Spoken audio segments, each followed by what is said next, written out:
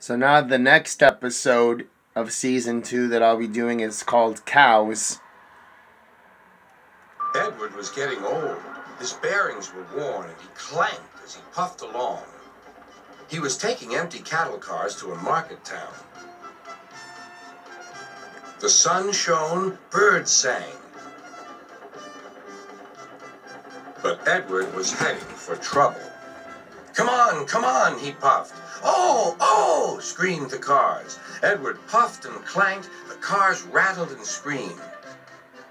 Some cows were grazing nearby. They were not used to trains. The noise and smoke disturbed them.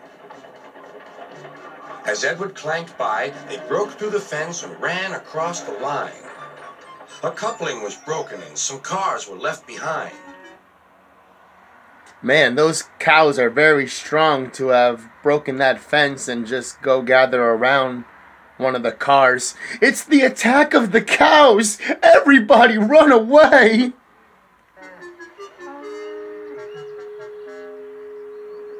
Edward felt a jerk, but didn't take much notice. He was used to cattle cars. Bother those cars, he thought. Why can't they come quietly? He was at the next station before either he or his driver realized what had happened. When Gordon and Henry heard about the accident, they laughed and boasted.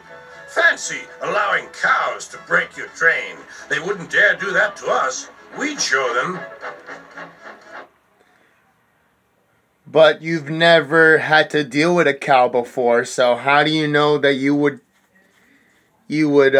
take care of the cow if you've never had to deal with one before? Old Toby was cross.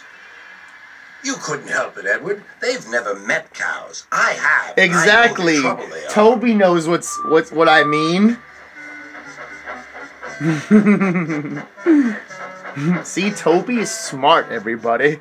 Some days later, Gordon rushed through Edward's station. Boop, boop. Mind the cows. Hurry, hurry, puffed Gordon. Don't make such a fuss. Don't make such a fuss, grumbled his coaches.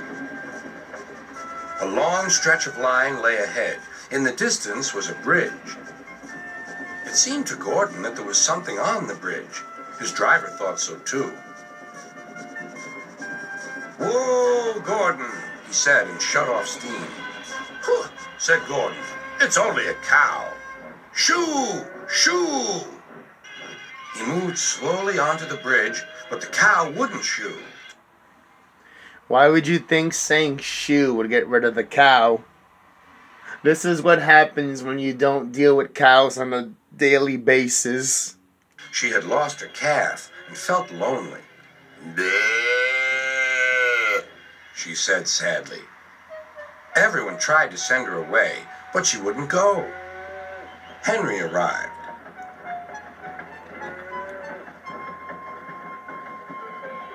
What's this? A cow? I'll soon settle her. Be off! Be off! Bleh. Henry backed away nervously.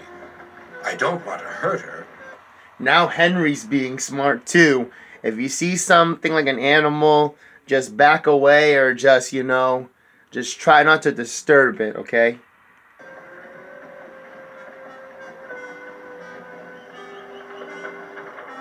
At the next station, Henry's conductor told them about the cow and warned the signalman that the line was blocked. That must be Bluebell, said the porter. Her calf is here, looking for her mother. Percy will take her along.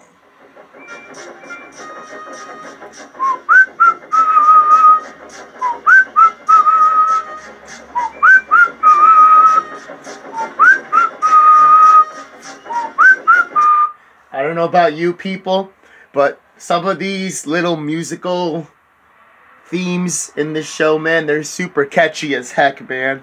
I love them. At the bridge, Bluebell was very pleased to see her calf again, and the porter led them away.